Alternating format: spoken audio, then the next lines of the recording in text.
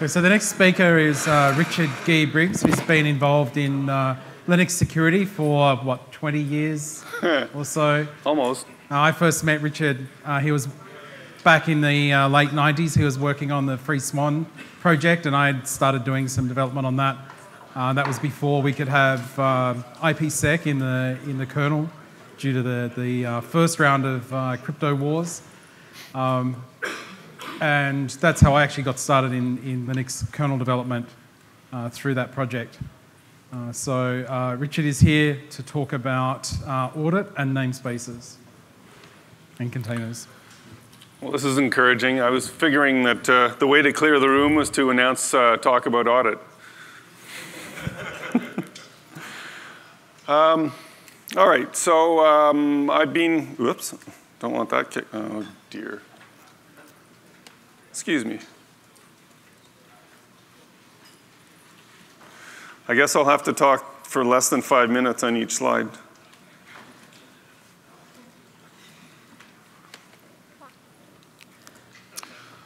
So, a bit of history. I started hacking on computers back in the late 70s, and I guess there's been sort of a steady progression ever since. There's most of the history there. Exposure to PDP 11.23, started doing some real programming. Then got some education, well, got some schooling, shall I say. The education came later. Then, as James mentioned, worked on Free Swan, and then worked on some imager drivers for security cameras, in fact. And then I've been working with Red Hat for 3.5 years now. So I'm known in other places as Sun Racer from some of my solar car racing, and RGB on IRC. And more recently as a diplomatic dependent, and so that will explain why I might yawn during the talk, because I'm still somewhere over the Atlantic in terms of jet lag. Yeah. So what is audit? Well, it was introduced by Rick Faith in 2004, who was a Red Hatter. Came in just about the time that the kernel started actually using Git, and that the logs were kept. What is it? It's more or less syslog on steroids. Syslog has a lot of functionality that's used for monitoring what's going on, and a lot of it's used for debugging. Audit's point is more to securely document what's going on, so that if something bad happens, you can go back and potentially use these logs in a court of law to be able to say, okay, well, this happened at this point, and this particular person did that, and whatnot. It works well with SE Linux and with other security modules in the kernel.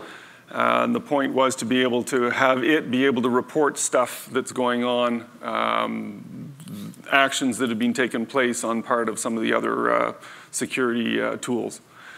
There's a user space daemon, which logs to disk or to net. So there are events that are generated in the kernel itself, which are reported, but there's also events generated by various different user space tools, and they will contact the kernel and queue things, and yeah. So there are configurable kernel filters so that you can select what you actually want to see, or be able to see more detail on something or ignore others.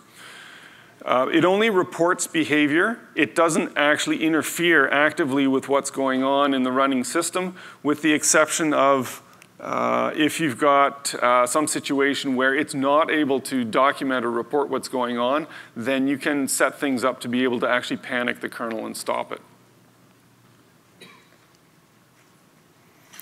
So what are namespaces? They were first introduced, sorry,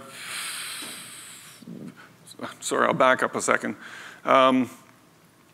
Namespaces are kernel-enforced user space views. So it's possible to set things up so that from a set of namespaces, you've got a limited view from user space of what's actually going on the system.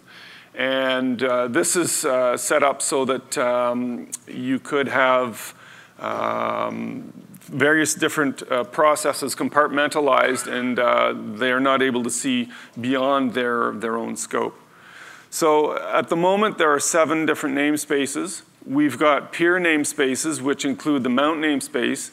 It was the first one to be introduced in 2001. And from the naming of that particular namespace, it looked like people thought at that time that that was going to be the only namespace that was going to be introduced. It's expanded since then, and yeah. So the UTS namespace is the one that basically says this is the host that you're running on, and can also provide domain information. The IPC namespace, as I've seen a few other people suggest, nobody really knows what this does, but it was introduced at a similar time. I'm not sure whether anybody actually uses them now. The net namespaces, those are a little bit easier to understand. They're peer systems, or peer namespaces. So the system comes up in the initial peer net namespace, and all of the physical devices appear in that namespace. So then if you want to have a new network namespace, you can unshare to go to that network namespace.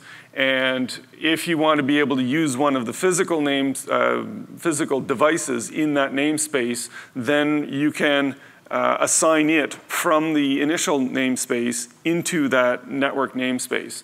And each network namespace has its completely independent stack, so you can have its own firewalling and devices, and they're completely isolated. If you want to get them talking to each other, then you can set up a virtual Ethernet pair between 2 namespaces and then treat it as another device and set up your rules and your firewall stacks and all the processes there.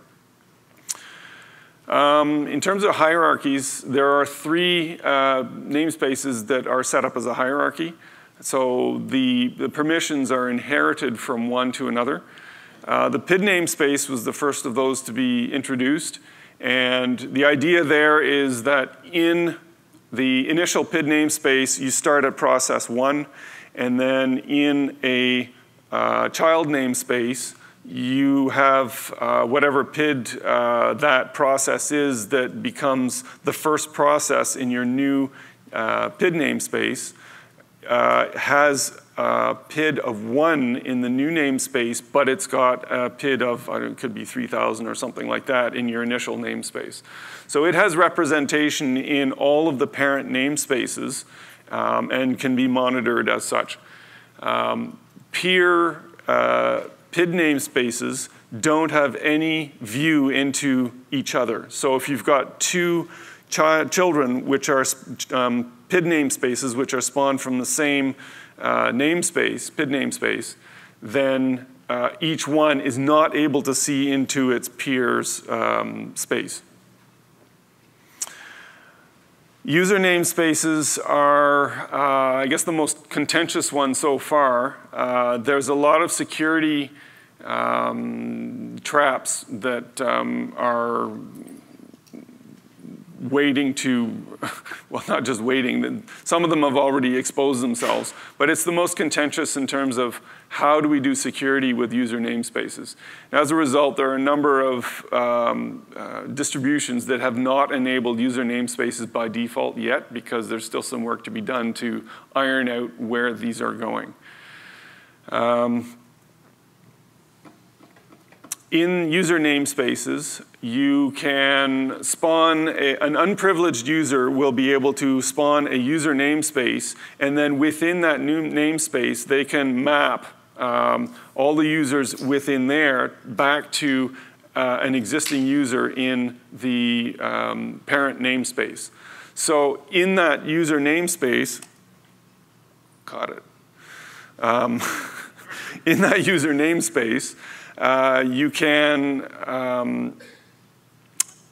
have a root user with UID of 0, but it would map back to an unprivileged user in the parent namespace. So that presents some issues about how much permission do you give that root within the user namespace. Yeah, so it can be very powerful, but it can also be a trap. So in terms of how audit relates to this stuff, I'll get to in a moment. C groups are the newest namespace, which have just been introduced this spring. And the point of that one is to hide memory limits. Oh, sorry, not just memory limits, but system limits of various different C groups. And the problem before was that if you've got, you're using C groups within a set of namespaces, you're able to get an idea of what the system limits are, and the whole point of it is to hide them. I haven't been following the details of it, but I know enough that it's here and it's being accepted upstream, and things are being ironed out. I wanted to say at the beginning, if you've got questions, by all means raise your hand and I'll try and address them in line. I may simply defer to a later slide to answer the question, or to discussion afterwards if it's getting too involved. So what are containers? Well, we don't really have a hard definition. There seem to be many definitions, and almost as many as there are users. There's sort of a general consensus that it's a combination of namespaces, kernel namespaces, secure computing, seccomp, and C groups. The kernel doesn't have any concept of what is a container.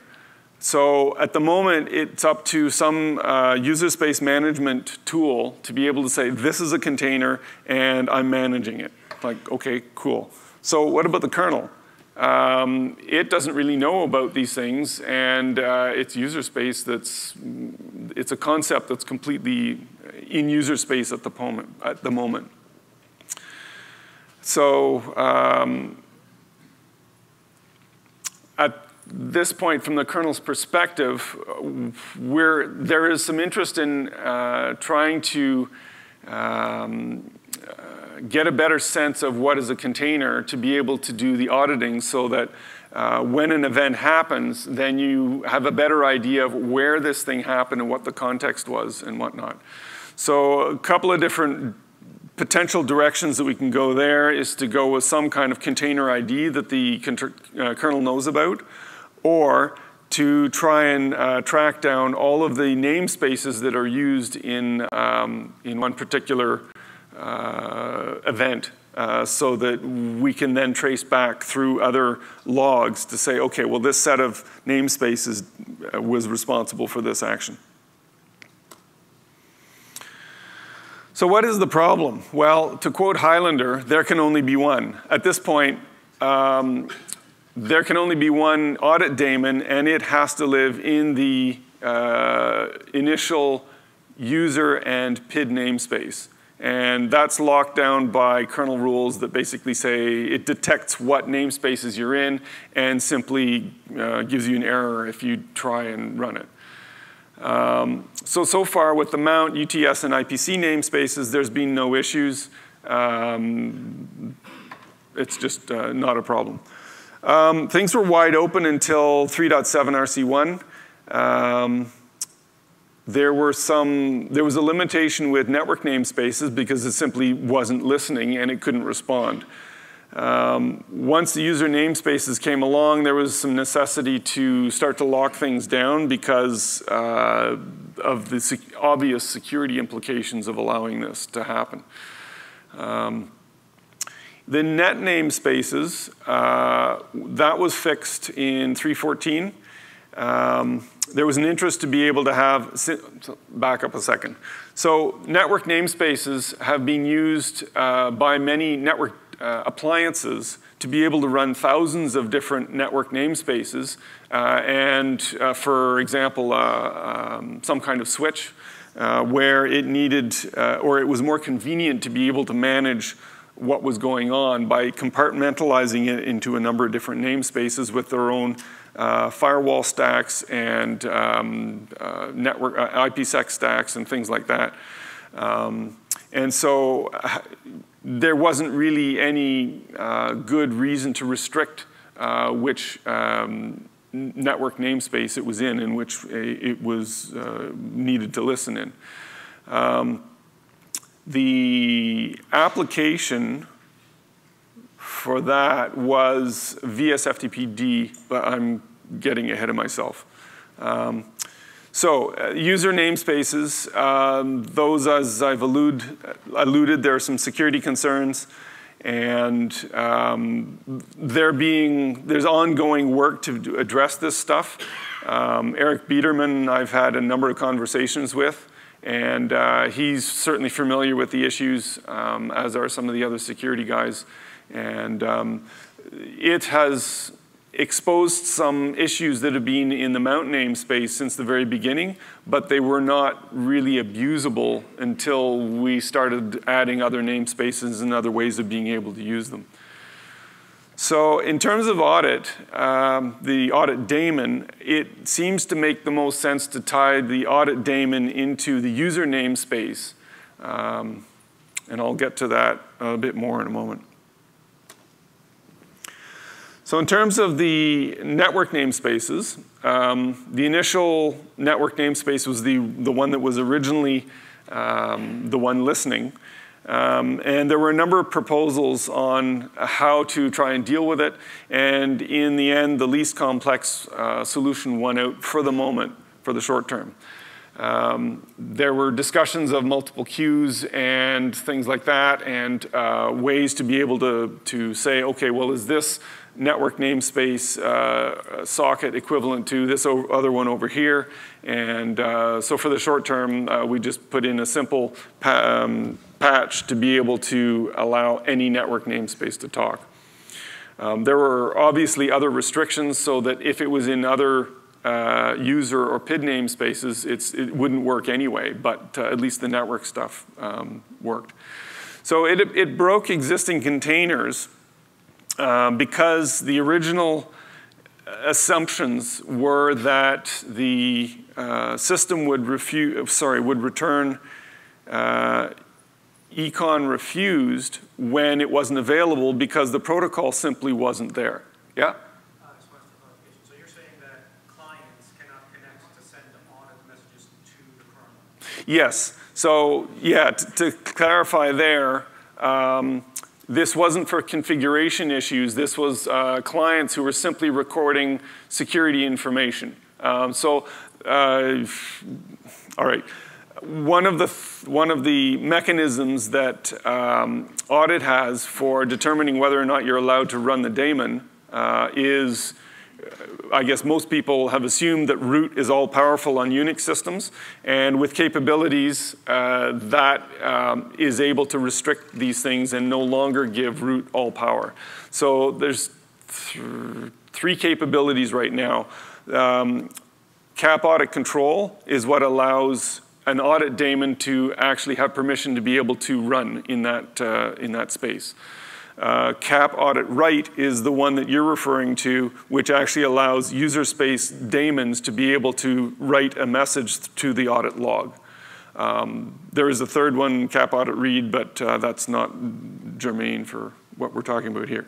So in this particular case, in containers, PAM, when somebody was trying to log in a container, PAM would then try and write a log message, an audit user message, saying, hi, so-and-so logged in. When it tries to do that and it got back an econ refused, it would say, oh, audit's not configured, just ignore it, I'm going to just walk away. But once we changed it so that in any network namespace, the audit daemon was actually available, then it started returning eperm rather than econ refused. And since this was a subtle difference, then PAM got upset and just refused to log in altogether. So we had to kind of juggle things a bit, and so now we actually lie and give econ refused when we're in that situation. So we're going to have to go back and fix that at a later date. There was a bit of a I guess, a conflict, and because it technically broke user space, even though the fact that user space was broken to start with, it changed the behavior, and we all have many of us have a pretty good idea of how Linus feels about breaking user space. So, PID namespaces. This was fixed. So the use case here was VSTPD auth. And again, like PAM or login-D, once a security event happens, then it wants to send this information to audit and say, hi, this event happened. You probably want to know about it. You want to log it. So VSTPD broke in some distributions. And so then it came through and say, okay, well, how are we going to solve this problem? It's running in a PID namespace, which was completely restricted. PID and user namespaces, because of the hierarchical nature, we basically said, okay, well, that's not allowed to run. But in this particular case, it seemed to make sense to be able to allow it, and we didn't see any danger in allowing cap audit write only in this particular case. So we had to do some cleanup in the code to be able to assure ourselves that any of the reports that were coming from non-initial PID namespaces were able to go through okay, and the translation from its PID namespace into a namespace that was at least well understood by the kernel was necessary. So because the audit daemon lives in the initial PID namespace, we simply translate it to the initial PID namespace and we store it in that way. There was a number of other reporting and whatnot that was done using the wrong kernel functions or macros, and those were cleaned up and fixed up, including parent PID.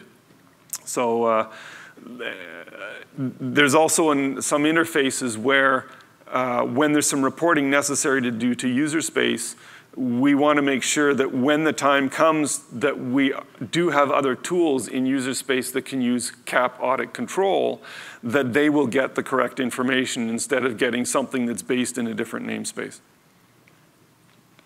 So looking ahead, once we do allow cap audit control in PID namespaces, we're going to have to go back and fix a few things, but it shouldn't be too difficult to deal with. We have a pretty good idea, and we understand the problem now.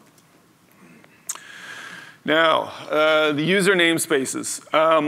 Gao Feng had submitted about 4 patches in 2013 to try and address this stuff.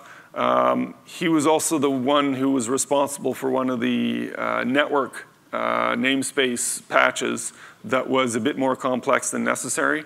There are some ideas in his patches which will be helpful in the future, and so we'll be able to borrow some of those ideas and deal with the network namespace when that time comes. The issues with his patch set for user namespaces, there were quite a number of questions that came up that weren't sufficiently answered, and as was alluded in previous talk, there is some good rigor from the community as to why are you doing this? What's your use case? And have you thought about these different ways that things could be abused? And so there was some good discussion back and forth, and it looked like things were just not quite ready for it yet, notwithstanding the issues in the user names, the security issues in the user namespace. So there's also a audit namespace ideas were thrown around. There was never any code chucked around yet, but in the discussion that ensued from that, it started to become more and more clear that we didn't want to muck around with yet another namespace, and that it seemed like the most logical place to anchor audit was in the user namespace. Still requires cap audit control, and it's not completely clear whether we need cap audit control in the initial namespace, or sorry, in the parent namespace that is spawning the user namespace, or somehow for it to end up with this in the new user namespace itself. There can only be one. That rule isn't entirely broken because now that rule applies per user namespace. Well, not now, but in the planning that we're doing, in the direction that we're going. So a really important part of this is that we cannot have an audit daemon in a user namespace that's able to influence the audit daemon that's running on the initial namespace, which is the master one for the machine. The best example that I can come up with is the ability to panic the kernel. So if you've got things configured in a user namespace to panic the kernel, obviously it's going to take down the entire machine, which is simply unacceptable. It's been pointed out that people who really care about security aren't going to be interested in running audit in namespaces, perhaps, but there's other use cases that have come up. And there are people who may be interested in some of these services of audit, but are quite willing to run containers. And a potential use case here is that rather than panicking the kernel, audit D running in a user namespace that detects some condition that it's unhappy with can simply kill off that user namespace and all its children. There could be some interesting ways to be able to use this. So for each user namespace audit, each one would have its own rule space. And so if you've got a hierarchical namespace, such as the PID or user or cgroup namespace, if you've got some kind of rule that applies in that particular namespace, if the rule exists also in the parent namespace, then it could trigger a similar type of message in both of the namespaces at the same time. But you can set up your rules in your parent namespace such that it may not matter what's going on inside this user namespace, and you could avoid having things DOS'd. And then within your namespace, you could actually run your audit daemon and have all the logs that you want and be able to monitor what's going on and be happy with that information. There's also the question of the queue. There was some discussion about where the queue should live and whether it should be a shared queue and whatnot. And the obvious one is that if you overflow the queue in a user namespace, well, in a child namespace, then it could overflow the queue for the entire machine, and that's simply unacceptable in terms of the influence of a audit in a container. So it looks pretty clear that we're going to have our own queue in each space. So namespace IDs. Within the kernel, there's an interest to be able to track what's going on in various different containers.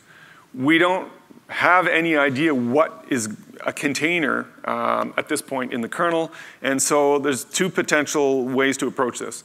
The one potential one, which was the one that was first proposed by Arista Rozansky of Red Hat 3 years ago, was he proposed using the proc inode to be able to track these. So there was some objection in the initial discussion that happened there, and people reserved the right to be able to change the meaning of that particular metric, and it was felt that that information was incomplete without the device ID. So I came along afterwards and proposed the serial number on these things. So it was a monotonically incremented serial number per kernel, and it would simply increment as namespaces were created. And the intent there was to create something that it couldn't be argued with interfering with the usage of the proc inodes or potential change of use of the proc inodes. The proc part of it was eventually discarded because of the CREU folks, what do you call it, backup and restore for containers. Yes, exactly, thank you. I couldn't remember the name. So it was removed from there, but still made available from the kernel's perspective for being able to do audit logging.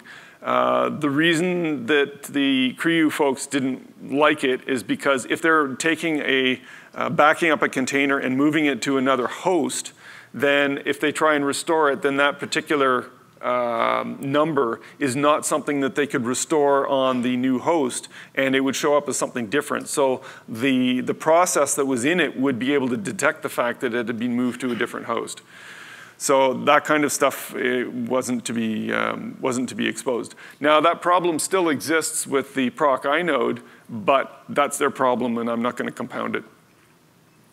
So the patch was also reworked for a namespace file system, which came about a year and a half ago. Alvaro pulled the namespace stuff off into its own file system. And the device ID was added to it to be able to qualify any of the numbers that were presented. So the idea here is that any events that happen, you've got a set of namespace IDs which are included with the event, and basically be done with it. And some user space orchestration, container orchestration tool would track those from the audit log messages and be able to sort of reassemble the picture afterwards and say, okay, this thing was created here, it had these set of namespace IDs, and then it was moved over to here, and it had this set of namespace IDs, and at a higher layer, it would map and track all of this stuff so that it could keep track of what was going on. The other potential way to go here is to use something called a container ID, or the idea of a container ID. And this would have to be added to the task struct itself. The idea is that once you've got a container ID, then it's inherited by all of its children unless something says, oh, it's now part of a different container. So in this particular case, then you could use the event ID, you could use the container ID in various different events, and the user space orchestration tool would then simply be able to track that container ID throughout its full life. It would be inherited by all of its children, and the idea would be that, I guess I was just reflecting on this within the last week, and it might actually make sense to do a capability to do that, something like cap container set or something like that, and then a container orchestrator would have that particular capability to be able to set the container ID on a particular process. And then once it had that, then it would automatically inherit down to all of its children. There would be no backward compatibility problems, so old orchestration systems would not add a container ID, so we'd end up with the same for all containers, that would be okay. Yeah. When it gets migrated, it would have a different, actually, when it gets migrated, you could actually carry over the same container ID, except that there could be another container on the other host that's already got it. All right, punt, that's a user space problem.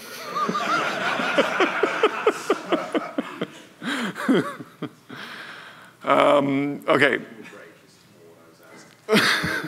Anyway, it's, yeah. In addition to that, the beginning slides, there you mentioned that the concept of a container, what a container actually is not really fully defined, because you have these numbers of different namespaces, and somehow some user says, or an admin says, okay, these different types of namespaces form something that I think is a container.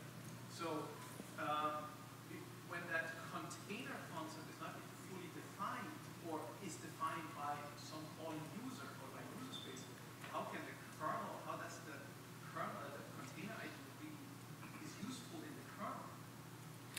again, that's a question of how the user space orchestration tool manages that resource.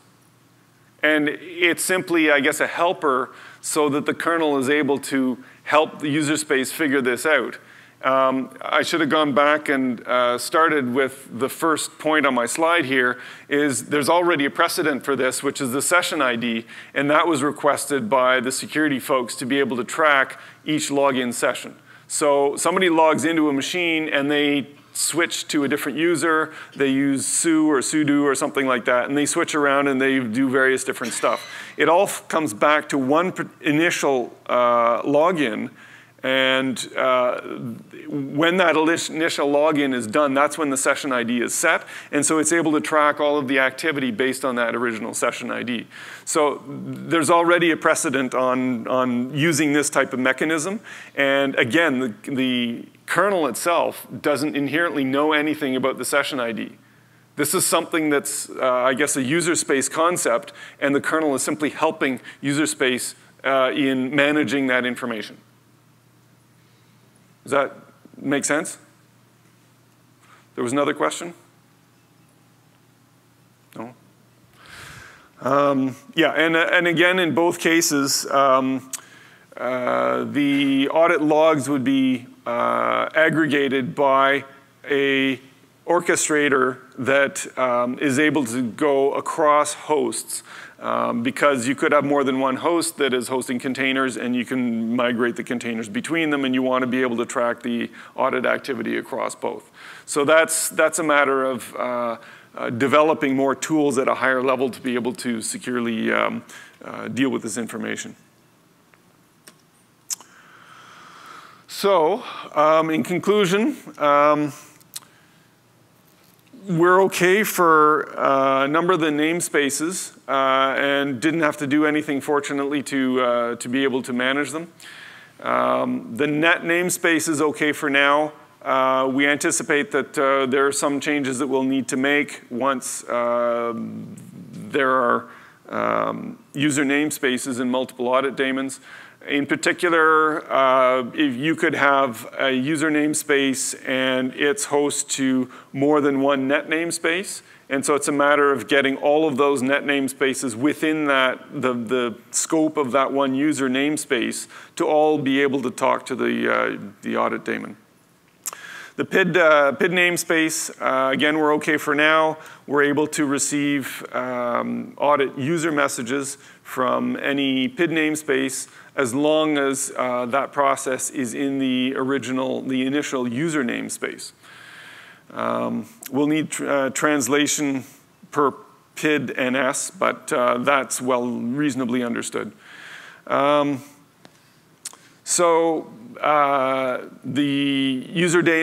audit daemon, we're expecting to anchor it in the user namespace after some discussion and exploration. And we think we understand reasonably well why that needs to happen, although there are still security concerns about user namespaces. Just to clarify, if you do that and a user namespace doesn't start an audit daemon, it will still inherit the audit daemon as a parent? It doesn't inherit the audit daemon. Well, but it inherits connections. No, it doesn't. No, it doesn't. It depends on the rules that are in place for that that parent namespace. So the parent namespace would have its own rule set in its queue, and if a user namespace doesn't choose to run an audit daemon, there isn't any reason to assume any of the information that's coming from that child namespace. So the only reason we would care about it in the parent is if there's a violation or a trigger or a trip of a rule that's in that parent namespace, right? So if it's running in its own, I don't know, mount namespace, and it does something bad to a file there, and we don't care about that namespace, mount namespace, who cares?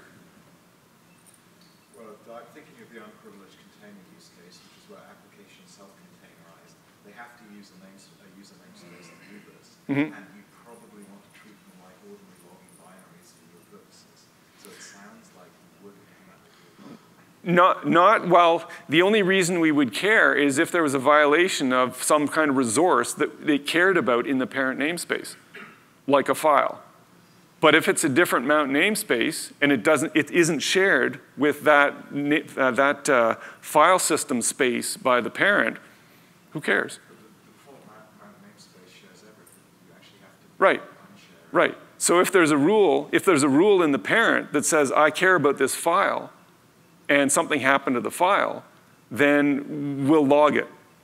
And the idea there is we want some more information about what that process was. And oh, we care about this file. It affected this particular file system in this parent namespace, but the activity actually happened in this container over here. And here's the set of container IDs so that we know that it happened in this thing over here. So we would still want to log the spawning of new containers, but not necessarily log the activity that happens in it. So what would an unprivileged, someone who's not using an orchestration system, what would they do to get that to happen? That stuff would still be logged. But therefore we just inherit the parent labels. Yeah. Okay, that's fine. Yeah. I thought I saw another hand waving. No? All right. Where was I in my slide here? Right. So namespace IDs versus container IDs still have that decision ahead of us in terms of which way we want to go. I'm favoring the namespace IDs, but that ends up with 8 IDs added to each event record, which potentially. Yeah, potentially. The thing is that at the moment with the IDs, we could simplify it so that it's down to a couple of digits, and a hash could be significantly longer. So I'm not sure we really win anything there, and it's harder to read. So yeah, namespace IDs, we're looking at 7 namespaces plus the device ID, which could be relatively short integers. Right now, the offset on the NSFS inodes is something like, I think it's half of max int. So it's not particularly pretty. Now, so if we go to container IDs, then those, I guess, could be arbitrarily set by the orchestration management tool, or they could be assigned incrementally by just serially from boot, in which case they would be relatively small, but I guess they could be large if you've got huge numbers of containers spawning and being killed off constantly. And again, the question of needing some orchestration tools, needing develop the higher level tools to be able to map and track all of the activity that's going on. So, any questions? Everybody happy? Yeah? So if you've got a container running on host A and you're going to migrate across to host B, and you're inheriting the rules from a parent namespace, couldn't you inherit different rules between which host you're running on, and therefore get different behavior in your container? You wouldn't inherit rules from the parent namespace. Once you start up a new audit daemon, you would put in place the rules that you are interested in or care about. So like on host A, you've got the parent's audit rules. Yeah. You have to make sure that host B's parents also have the same audit rules. If host B has somehow different policy in the namespace that is spawning the namespace, then that's up to the orchestration tool to manage that stuff. I don't know why the orchestrator would have a different set of rules, but it could. Yeah, it's not our job to prevent users screwing up. It's Right. our job to give them tools that allow them to do it properly. Yeah. Yeah. Anyway, all right? Any questions? All right, so there we go. I'm RGB at redhat.com. The Linux audit mailing list would be the place to be able to discuss this stuff. Once we start getting a bit more serious about it, then there may be some spillover into the containers mailing list, and there'll be certainly some stuff that shows up in LKML. There's the URL to subscribe to the mailing list. But if there is any useful comments or patches or that kind of thing, they will be accepted. They won't be rejected if they look reasonable to the list maintainer.